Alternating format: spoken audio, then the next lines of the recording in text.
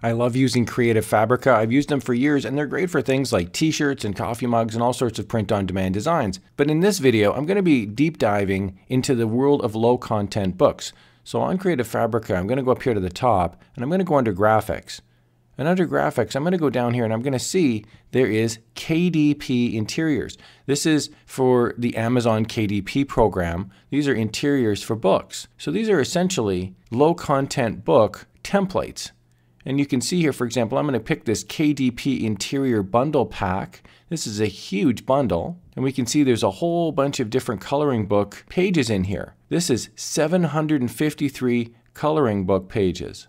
Now, I have the subscription to Creative Fabrica, so this is just free for me. In fact, anything on this site is free for me. I just simply click the download and I can use it. It's got commercial and full print-on-demand usage allowed. Basically, I can use it as is to make a coloring book. But if I didn't have the subscription, I could purchase this as well. I'm going to show you what that looks like. Now, this happens to be on sale for $6. There's a big Easter sale going on with Creative Fabrica right now. This is normally $60. It's 90% off. It's $6. So I could add this to the cart and I could purchase it.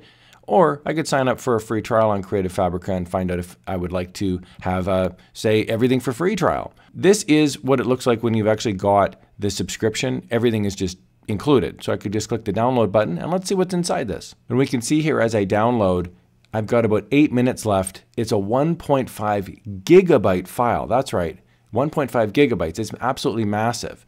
So I'm looking forward to seeing what's in here. Using the powers of video editing, you don't have to wait 7 minutes for the download. I did want to point out, if you're brand new to low content books, just go on to Amazon. I'm in Canada, so I'm on Amazon.ca, and I'm going to click in the search bar. I'm going to type in adult coloring book. And then you can see there's a whole bunch of options here. You'll see, like, for example, adult coloring books for women dirty. There's lots of like rude stuff. This is actually a cool thing on Amazon because you can make dirty, naughty designs that you wouldn't normally find in Walmart or Target. So you're going to see some swearing here. I apologize in advance. But you'll see here for adult coloring books, there's anxiety therapy adult coloring book. I'm going to click on this one. We can see here it's a great looking cover. And then on the back, we can see that it's basically blank pages. I'm just going to zoom in a tiny bit here. And you can color your way to a stress-free life. This is a book that's made through Amazon. People can buy it and then it gets shipped, printed and shipped by Amazon. It's pretty cool. You can see there's 119 ratings. So it's actually got, like, people have actually bought this book.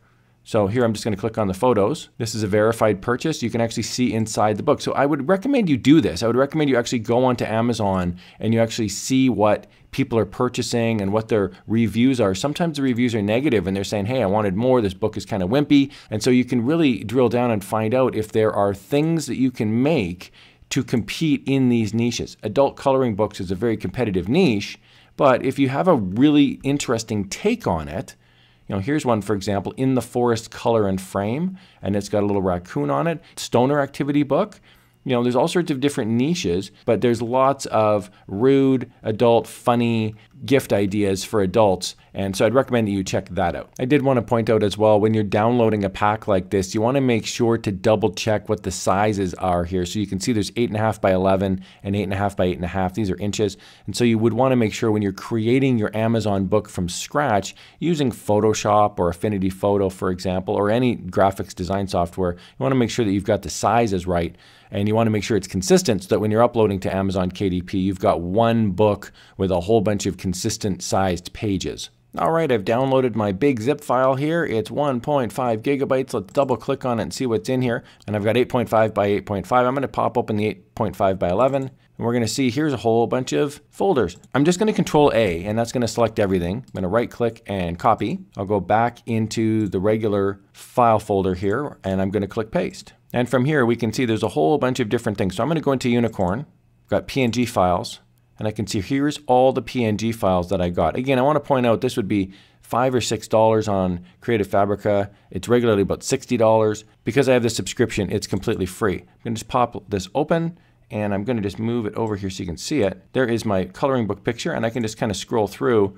We can see, aren't these wonderful? These are pretty awesome. Okay, so I've popped open Affinity Photo, and that's just a graphics design software. You could use Photoshop, you can use anything. And I've created a template, and it's 8.5 inches wide by 11 inches tall, and that's basically the size of my page for my low content book. I'm then going to go File and Place. I'm going to go into my Unicorn folder, my PNGs, and I'm going to pick one. Maybe I'll just pick the first one. Why not? I'm then going to place it right like that inside my book.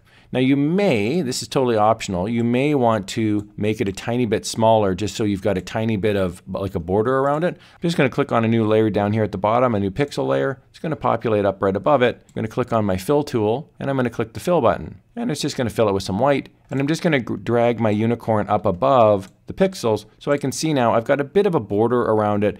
This is personal preference. You don't have to do this at all, but I just like the way that looks. And what I really like is it makes it a tiny bit different than someone else who might be using the exact same design. Another option is you can just rotate it so it looks the exact opposite, and that will make it a completely different image as well. It's not the same, so you won't get any sort of copyright strike or duplication strike on Amazon KDP because I've got a little border. It's a different size. I've rotated it.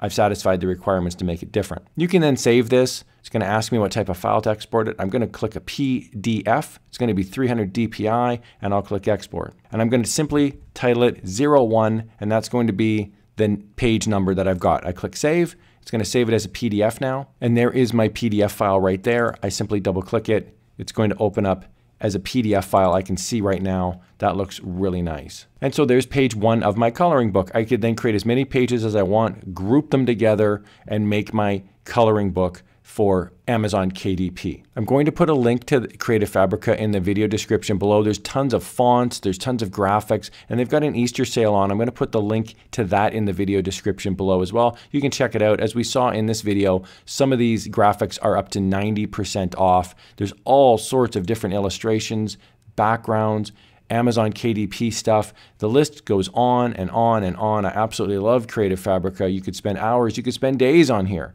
making all sorts of print-on-demand products or low-content book pages using the powers of Creative Fabrica. Here's another video on how you can supercharge your print-on-demand journey. I really hope you found this helpful.